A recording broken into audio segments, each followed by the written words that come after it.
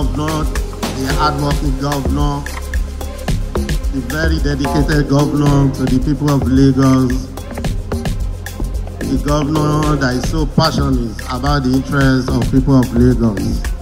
The infrastructure we're commissioning today is one of the 5 overpasses bridges that we plan on our red line rail alignment. Today, I'm happy to announce to Lagosian that this is the 4th in the series. We have commissioned bridge number 1, bridge number 2, bridge number 3. Here we're commissioning bridge number 4. As a result, we have delivered life-enhancing transport infrastructure that are making life easier for our average Lagosian. Our administration is committed to the goal of achieving a zero carbon in our state, with the expectation of becoming an emission-neutral city by the year 2050. These are the well put together in our 30-year transportational master plan.